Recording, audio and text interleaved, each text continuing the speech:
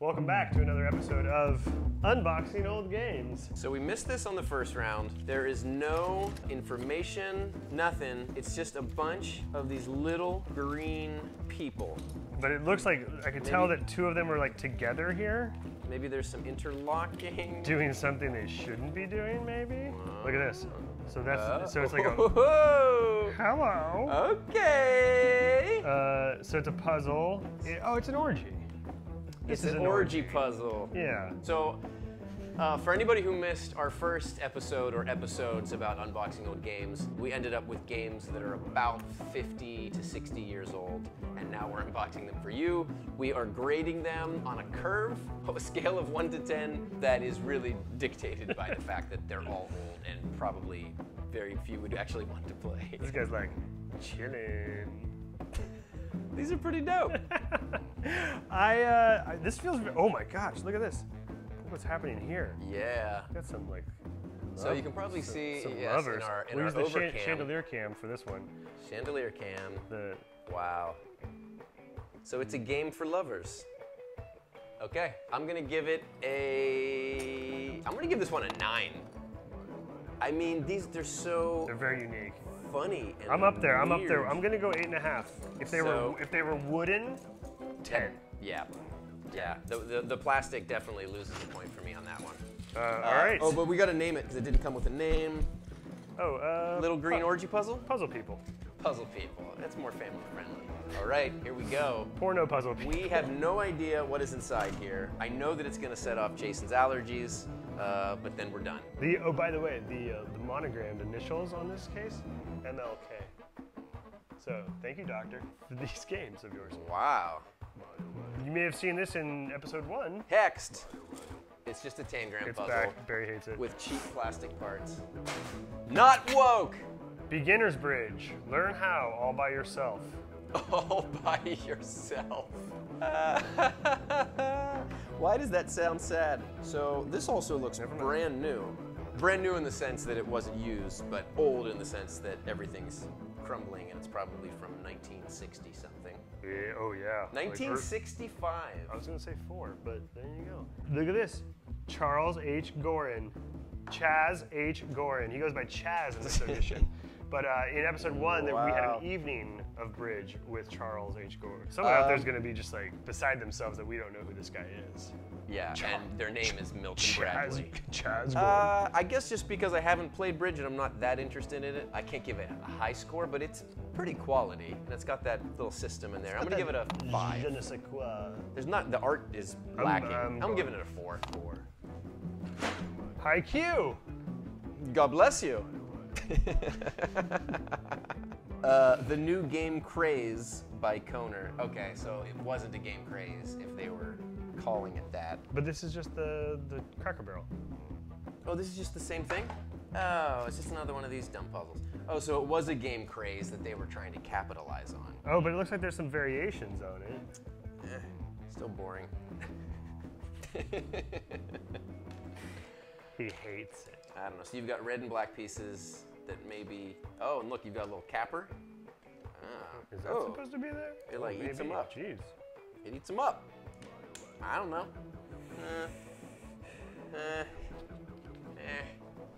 I don't know. It looks like it was fun though. Does it?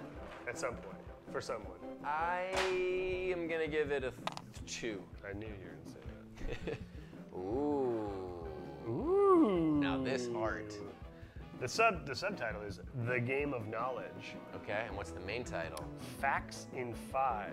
Facts in 5. Not to be confused with the hit musical act around the same time. Mambo number 5. Jackson 5. Jackson 5. love, hate music. Then you'll love Mambo number 5. Facts in 5. I love this art. I mean, I feel there, but this again, the scene. One of our favorite things in episode 1 was just how many of these like sets were built around the gameplay with no people, but definitely like really dark, heavy furniture. Yeah, a lot of mahogany. Yeah. Oh, there's an upside down pair of glasses. This person is at the library where you play this game apparently. So we're looking at somebody's back, 20 feet away. Literally the opposite of the Jackson 5 is Faction 5. Again, I like this the sturdy book. Yeah. I'm already liking this, by the way. So they're all in on this art, which seems to be just different depictions of people and scenarios from history. Yep. So what's on there? Any number of people can play Faction 5. It's absorbing as a solitaire game. This guy got sucked in. As a party game for a large group, it's loads of fun. Object of the game is for each player to fill in as many of his not woke 25 play card blanks as possible in 5 minutes with words or phrases that agree with the 5 pre-selected class categories and initial letters. I just got lost. Ooh, and we've got we actually have the results of somebody playing this. That's exciting. Who did this belong to? And they have pretty fantastic handwriting. I don't know if you can get a little close up on that. That's classy. Oh. Let me see here. So you've got letters. So you've got letters on the side. Oh, it's like categories in a way. Yep. And then, so you've got a letter, and then you've got different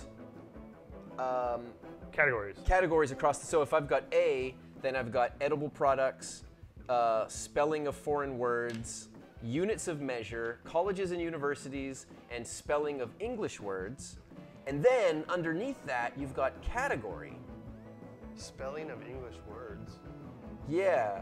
Doesn't make any sense. You would just start with the letter and make well, but you've got, exactly, but so this one, the category, spelling of English words, proper noun. So for A, they put Alamo.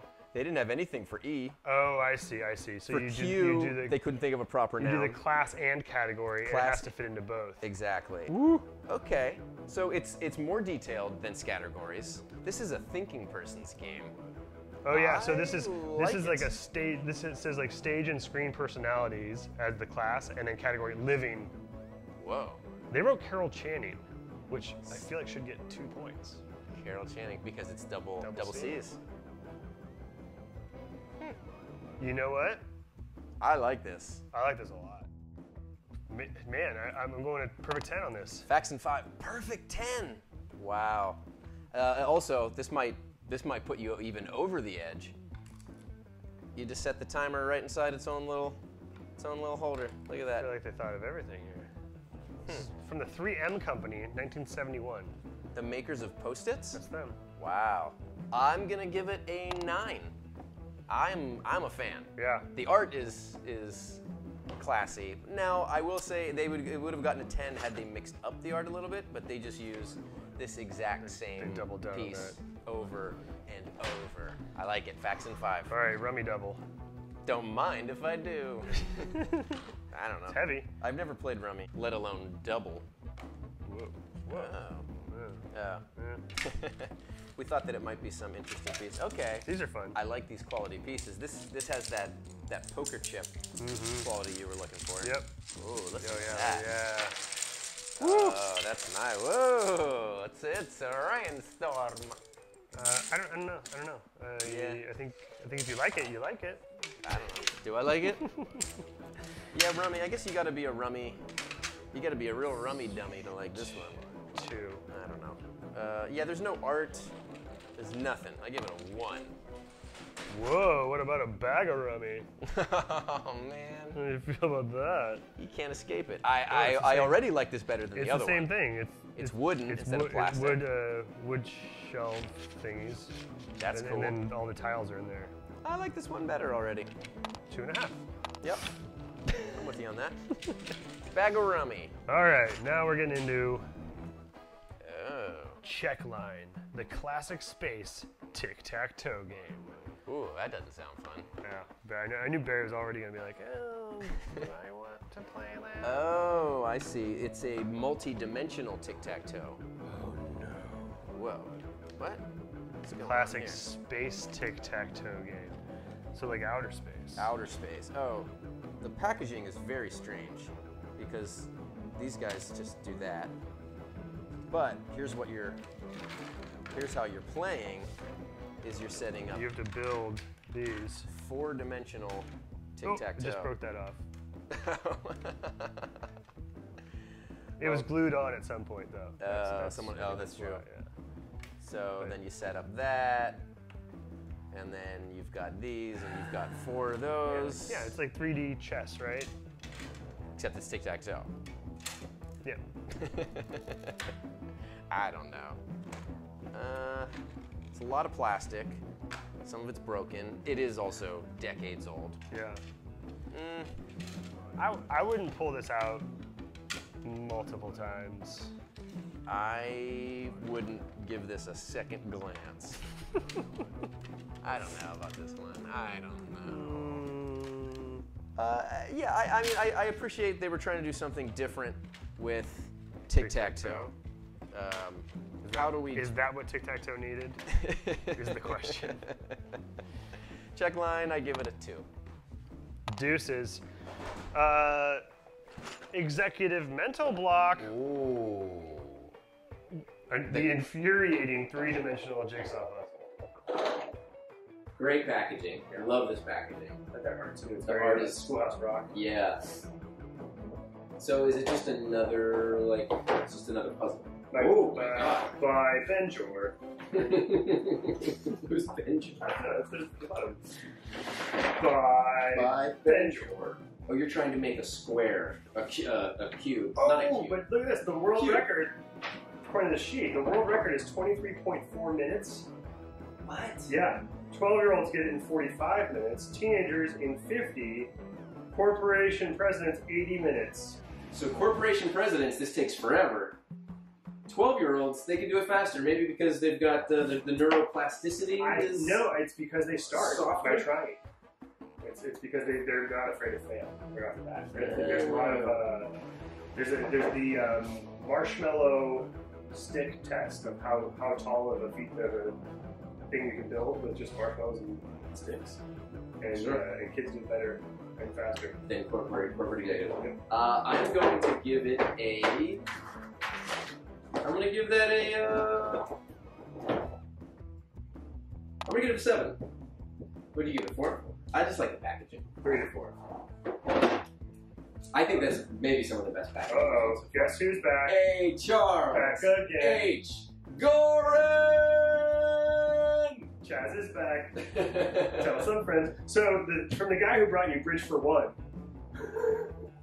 Bridge for 2. Wow. I mean, I don't need to see this, do I? But, okay, great. This guy loves Bridge. Also, this cover is hilarious. Look at the floating head of Charles H. Goren. I feel like we're stumbling upon his fame, though. For notoriety.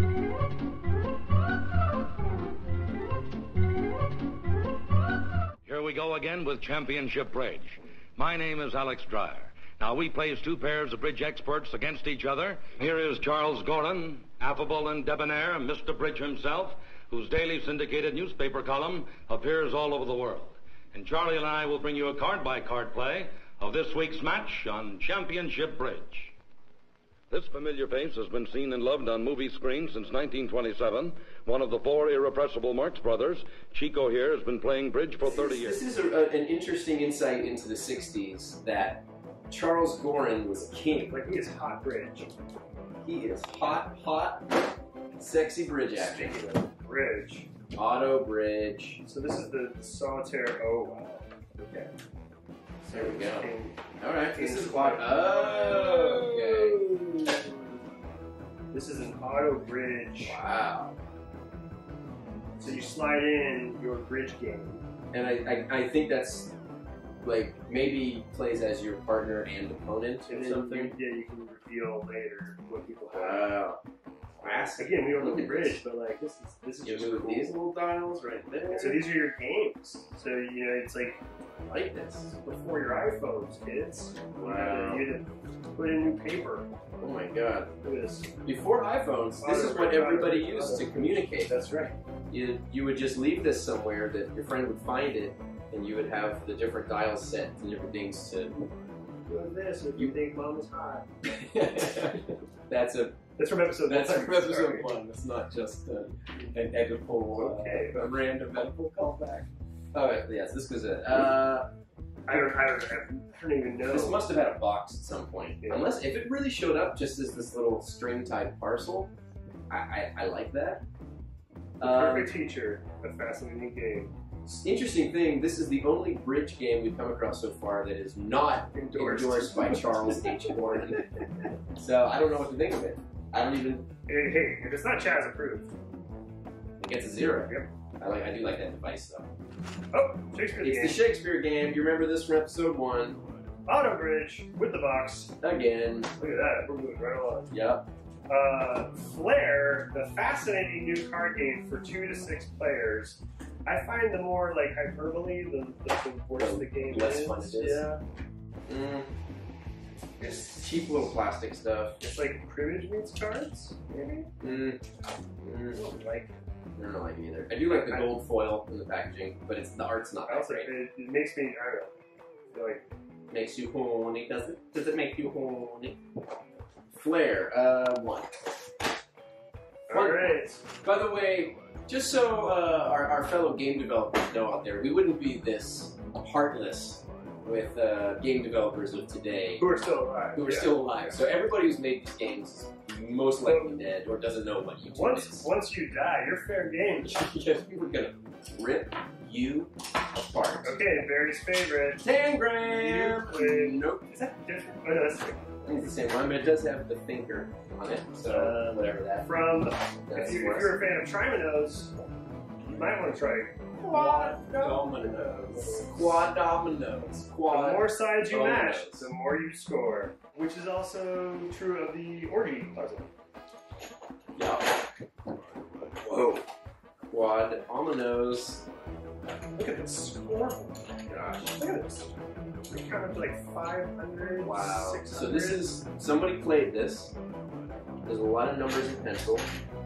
Yeah, I don't know.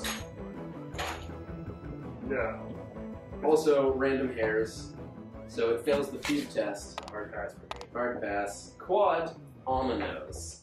That's it. Wow. For the old game vault. Thanks for tuning in. Woo! Man. We're tired. Is this where we're able to, can we just digitally jump into the box? Oh. Can we fix that in post? Alright, here we go.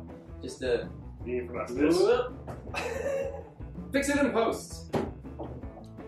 Thanks everybody. Bye. Bye.